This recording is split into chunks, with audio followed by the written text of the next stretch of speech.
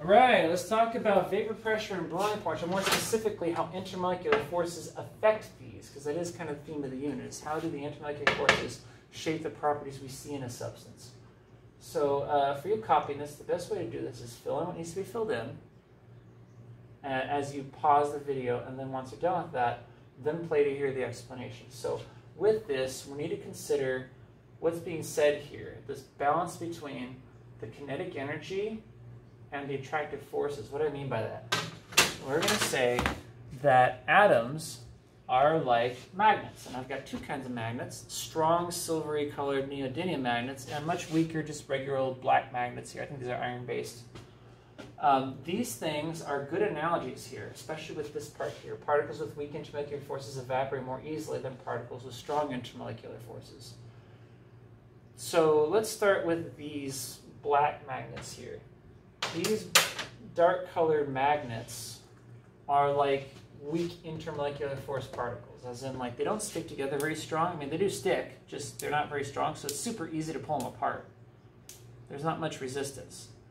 So when particles are bouncing around inside of here, they're pulling each other together through their intermolecular forces, but they're also kind of, because they're moving, there's a tendency to come apart.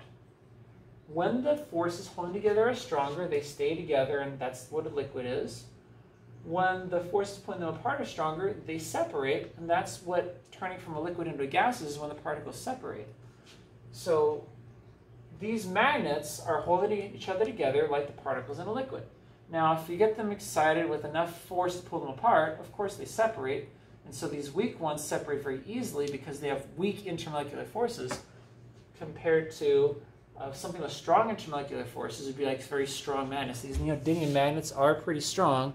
It is possible to separate them, but it takes a lot more force and concentration. It's not so easy.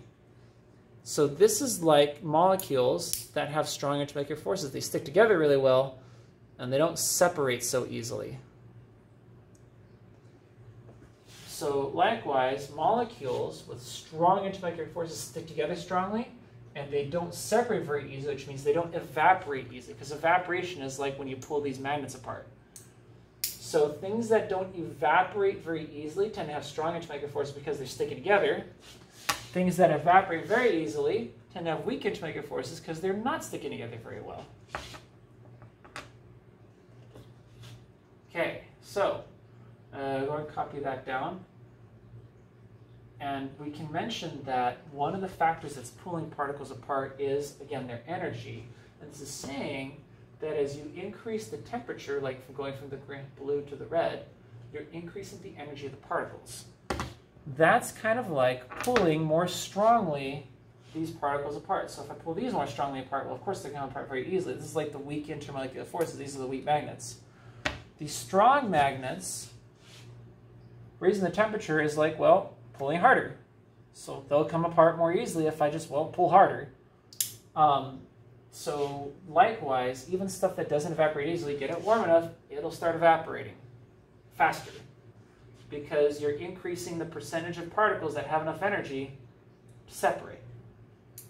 So given that, we have to understand that there's this balance. It's always a balance, and that you're just shifting it a little bit by raising the temperature toward more particles being able to separate and therefore able to evaporate. And that, of course, is why, with the obvious, if things evaporate faster at higher temperature, this is why. At higher temperature, the particles more easily separate. Okay, so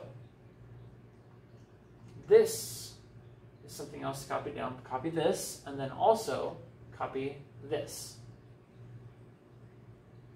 So vapor pressure is a way of putting a number on this stuff, particularly when it has to do with this stuff right here, the strength of the intermolecular forces. It's a way of putting a number on it. Here's why. I said that particles with weaker intermolecular forces evaporate more easily because they separate more easily.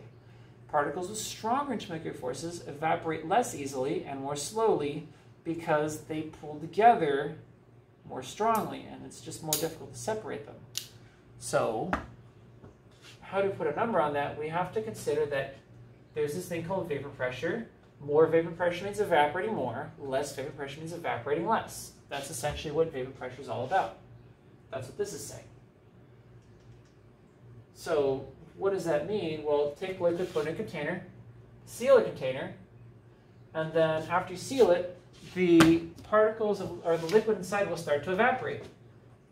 It'll evaporate, vapor will build up. At some point, so much will build up that it'll start condensing back down into liquid again, and these processes will happen at the same speed, in opposite directions, in a balance that we call equilibrium, where the evaporation happens at the same rate as condensation, thus meaning that the level of the liquid inside will not change because it is evaporating at the exact same rate that it is condensing.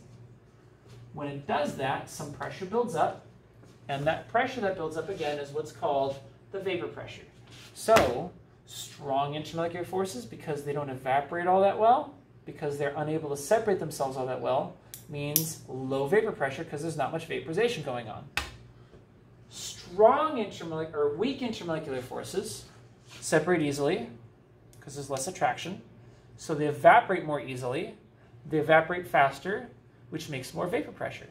So we tend to see high vapor pressure for weak intermolecular forces, low vapor pressure for strong intermolecular forces. Notice what I just said is right here. Okay, what I was just talking about is the reason why. Take a moment to write this down.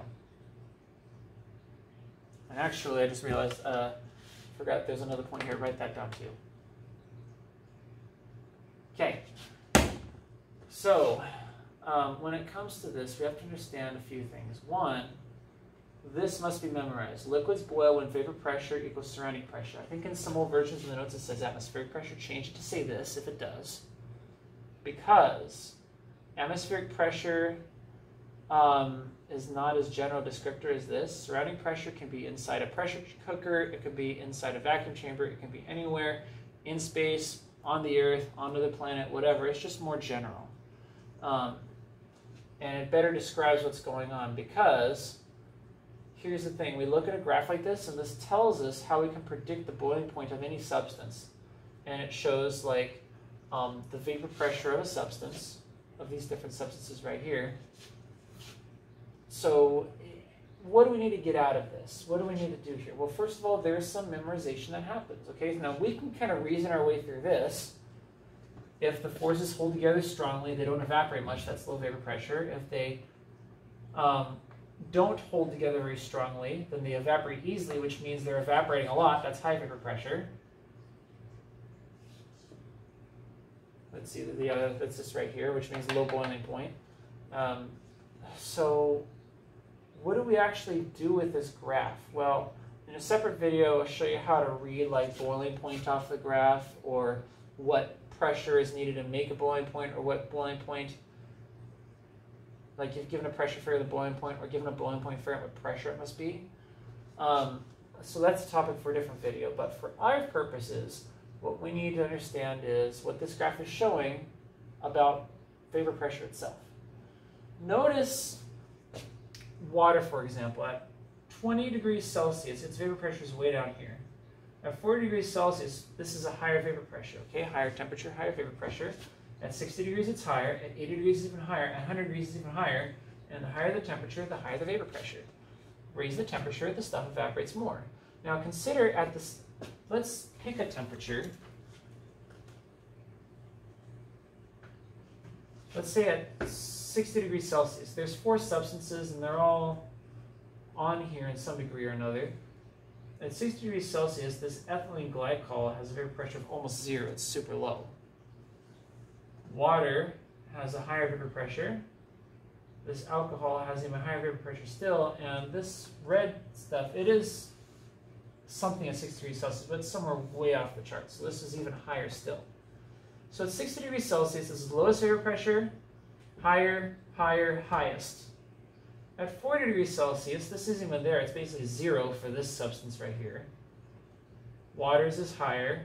Ethylene alcohol is even higher still. And this diethyl ether is even higher still. In other words, actually, let me back up a second. At 20 degrees Celsius, this stuff is basically 0. Water is a little bit higher. Ethyl alcohol is higher, and diethyl ether is higher. In other words, at any temperature, this is always the highest vapor pressure, this is always second highest, this is always second lowest, and this is always lowest vapor pressure. So when we talk about something having high or low vapor pressure, it's true at all temperatures, not just in a particular temperature, it's true at all of them. So it's a characteristic that's always true because we can relate it to their properties. Looking at this, we can say because at 20 degrees Celsius or 40 or 60 or 80 or 100, this is always the highest vapor pressure.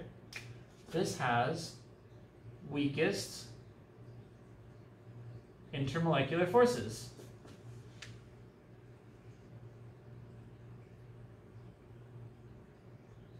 On the other hand, again, because at any given temperature, if the vapor pressure of this is here, the vapor pressure of this stuff is lower, and this stuff is even lower still, and this stuff is like 0.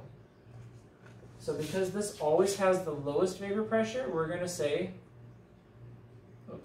weakest intermolecular forces.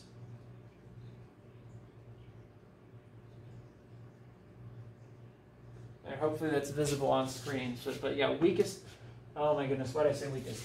Strongest intermolecular forces.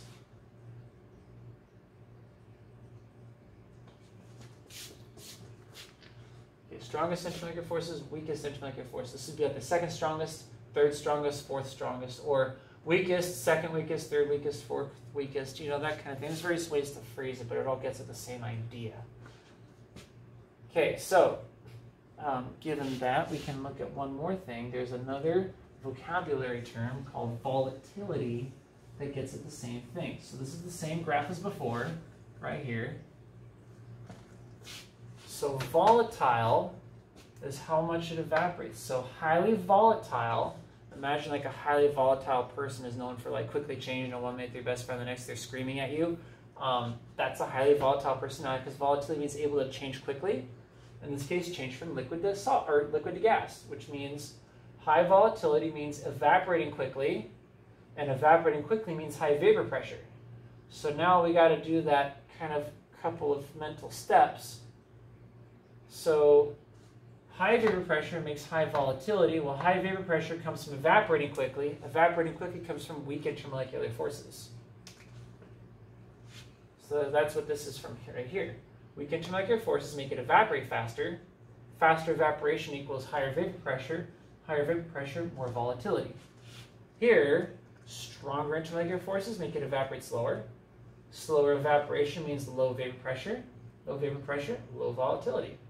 So if this has the lowest vapor pressure, this is also the least volatile. This, right here, would be the most volatile. Make sure to label these on your graph on your handout also, because it helps to make extra clear, particularly when you're studying for a test later. All right. So there are also some picture files that help kind of reinforce some of these ideas. Let me check one thing, make sure, okay. Yeah, there are some other pictures that kind of reinforce these ideas. Like it tells you why vapor pressure must be equal to atmospheric pressure, aka surrounding pressure, in order to boil. Notice like the list of like, okay, lower pressure, lower boiling point, higher pressure, higher boiling point. And then this is interesting, take some time to look at this. Basically, it's an explanation of why water boils at lower temperatures at higher elevations and lower pressures, or boils at higher temperatures at lower elevations and higher pressures.